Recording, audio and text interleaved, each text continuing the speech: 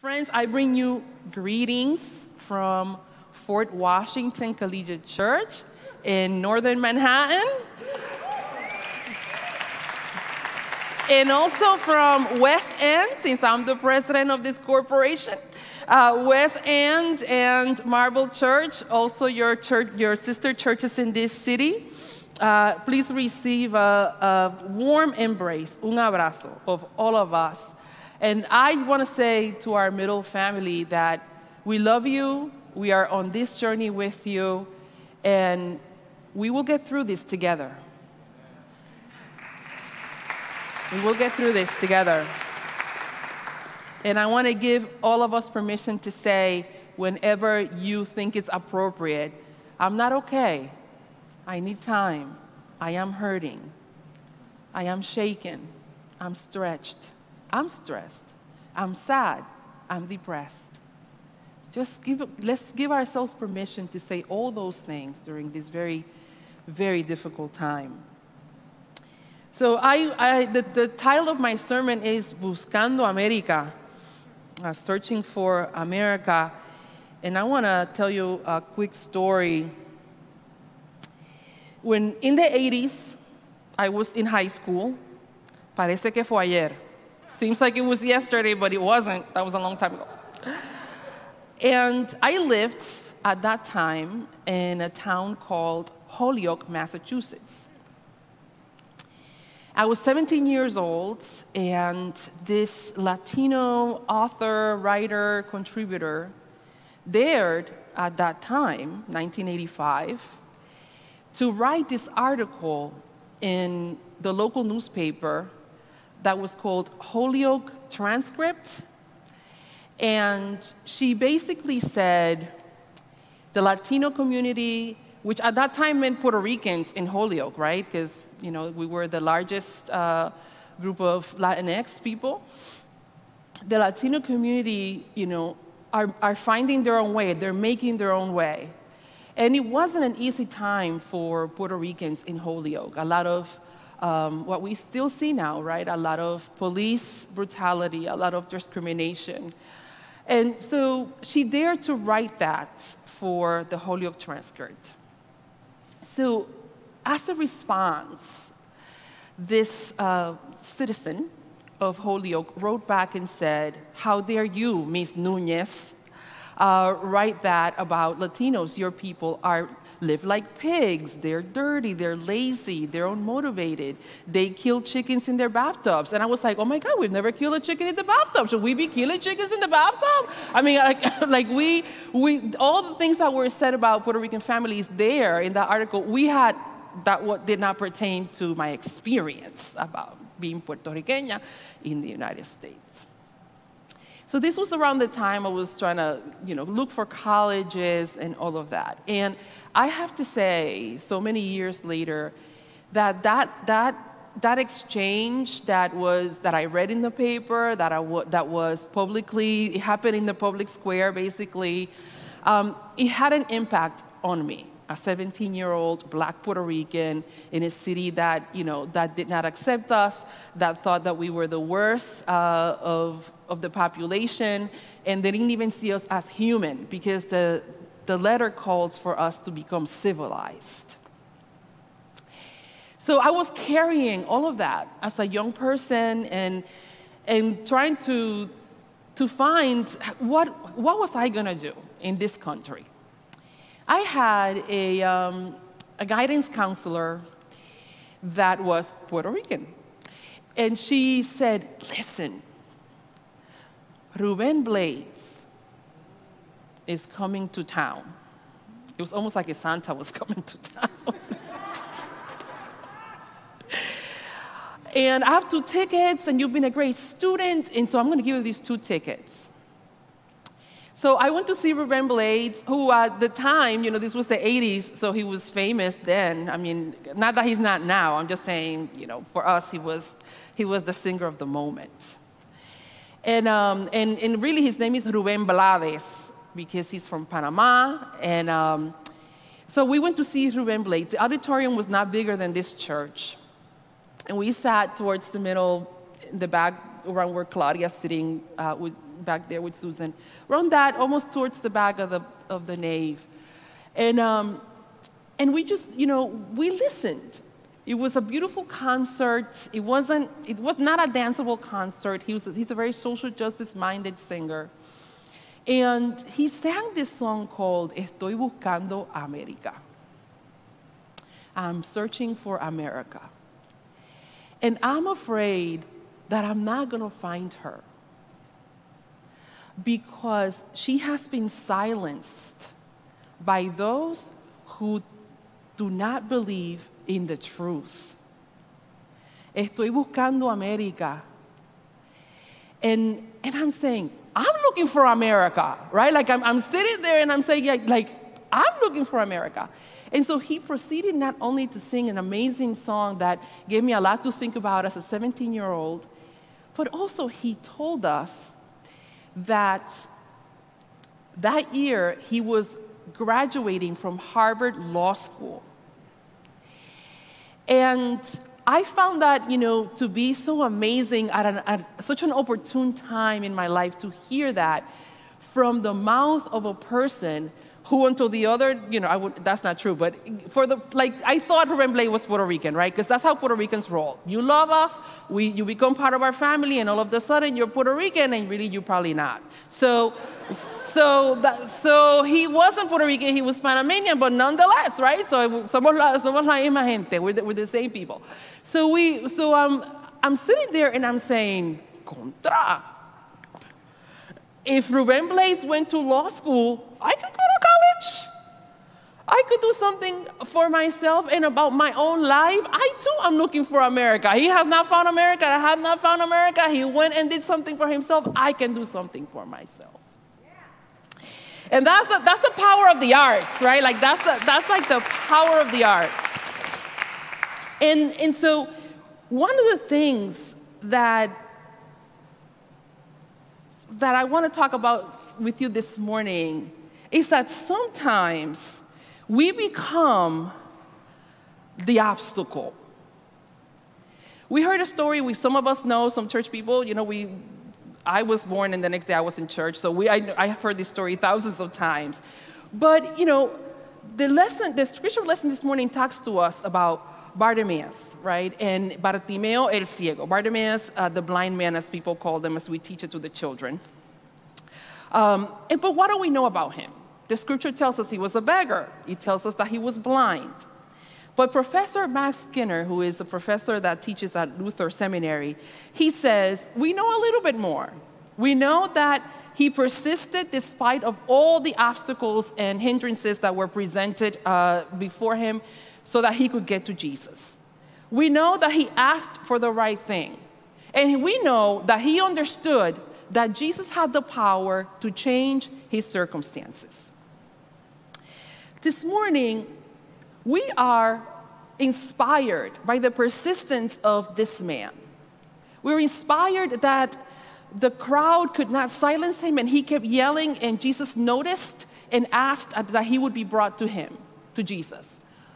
But I, again, want to call your attention to the crowd. Here's this man on the side of the road. I'm going to try to paint a picture. Clearly, the crowd is around Jesus, right? Because we're told we have a crowd. So there's Jesus and there's the crowd that has some access to Jesus because they're sort of surrounding him, they're leaving. But over there, in the margins of this scene, is this man that dares to cry out, have mercy on me.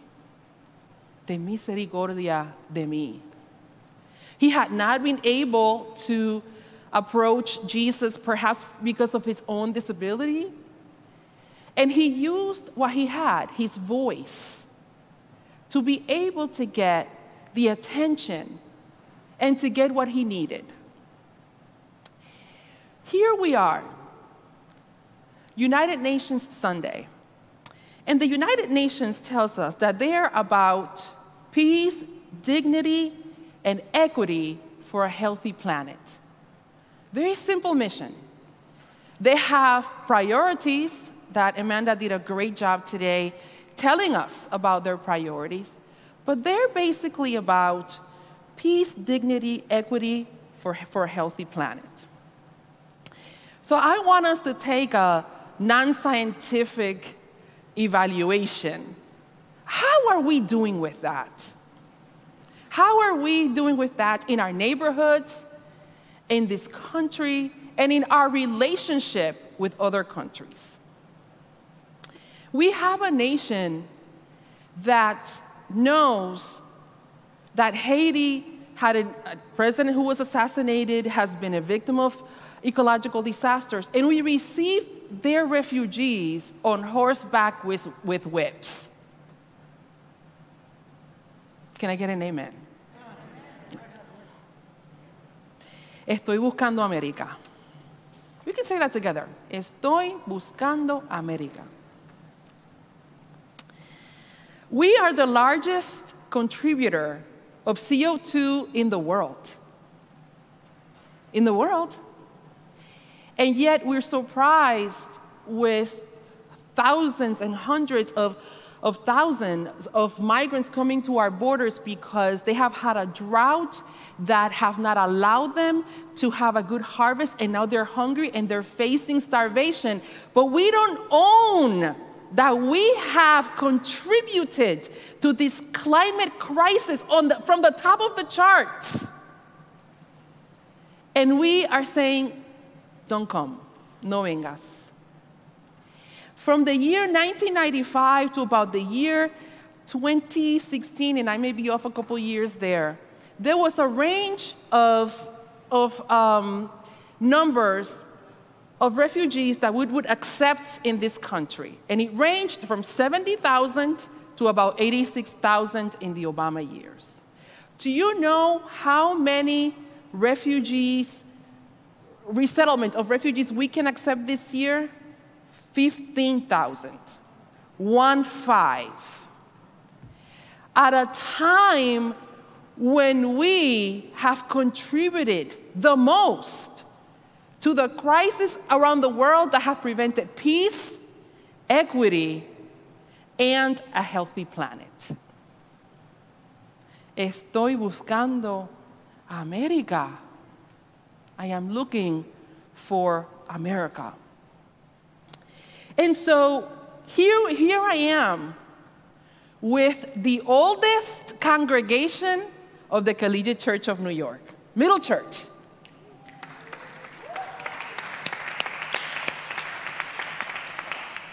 So I want you to know that when I'm here preaching, obviously, right, this is part of my job. I'm a preacher. But when I come to Middle to preach, I feel like I'm on vacation. There's a beauty to this church that I feel like, I'm going to Middle to preach. Yes, I am. Right? I don't feel like that about everywhere. People ask me, I love everyone. I love you. But there are other places that you're like, ay Dios mío, porque you don't have to say this. But when I'm coming to Middle, there's un gozo, there's a joy about coming here. Seriously, I mean that with I don't say this everywhere I go. You can look at all the recordings. But I want to say, honestly, gracias a la vida, in that spirit of giving thanks to life, that I give thanks to God and to this world for you, for Middle Church, for Washington Church, for the Collegiate Church. And I want to talk to you the oldest worshiping congregation of the Collegiate Church, Middle Church. Imagine if we committed together with the rest of our collegiate family to be the silencers of the silencer. Like this, we're going to silence the silencer. The people that are like, no, por favor, please, no, don't. Let's not hear the person that's coming from the margin on the outskirts of, we're here in the center, but over there I hear a voice. No, olvídate de eso. Forget about that, right? We're going to be the silencer of the crowd in the middle that does not want to hear those who are in the outskirts. And imagine that the oldest corporation in America which is the collegiate church, uses its power to silence the silencer.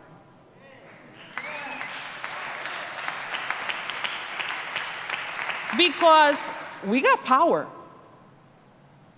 And power is not a bad thing. We got power for justice in these churches. Here in Fort Washington, in West End, in Marble Church. We got power for justice. But imagine if we refocused to say our mission is one of peace, one of equity, one for a healthy planet, one that will silence those who would not allow us to hear those who are around us. Imagine what different conversations would we be having in the 17,174 times we meet every week. Those are the number of our meetings, right? I mean, so imagine. So then we can say in the words of Rubén Blades, Buscando América, we are going to find you, America, in this darkness. Te vamos a encontrar en esta oscuridad. And it is up to us to bring freedom to you. You know how we say stuff in this country? Like, we are the land of the free. Bueno. If you're a Haitian refugee, if you're at the border with your baby, if you're a black and brown person, you know that I lived in Connecticut for many, many years. And so when my brother would come to my neighborhood, which was Newington, Connecticut, there was a time that I said, nope, I'll meet you in Hartford, because he would get stopped every time. Every time. Every time. He had one of those low cars, you know, the cars that are low. That's not a crime. He would get stopped every time. So a land of the free, we gotta deconstruct that a little bit, right? Or a lot. Imagine what it would be that we have an immigration policy that does not separate families. I want to just tell you that this separation of families transcends political parties. We're ministers of the sacrament and word, and so therefore, we got to speak truth. In the Obama administration, 3 million people were deported. 3 million. The method was a little different, right? They said, we're going to deport the bad people. They will come and separate families in their homes. In their homes. In the Trump administration, the method changed. They would separate them at the border and then put them in this warehouse that had divisions of chain links that began to be called in the Latino community, in the Latinx community, las perreras, right, where you keep dogs. And there the children, we all saw them, were there with blankets of that aluminum sort of blankets and on the floor, separated. And psychologists and psychiatrists are saying that the impact of that separation in those children and families, they cannot even estimate. It cannot be measured. And history will remember us by these things.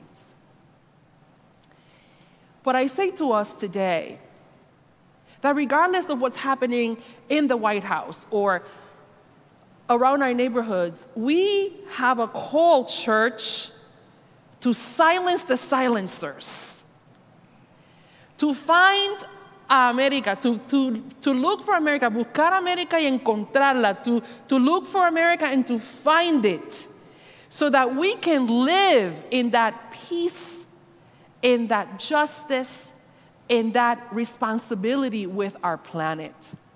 And I make a call today to I mean, what I'm calling middle to do is already doing, which is you're doing amazing things with elections and justice. But those who are listening to me, who are listening to what's happening here around the world, what I'm saying this morning is something middle is already doing. But what if, wherever we may be, we commit ourselves to find America, to bring freedom to America, and not accept that we are already a land of the free, and to find America for this generation and for the next, and to use our power to create change that is sustainable, change that is hard.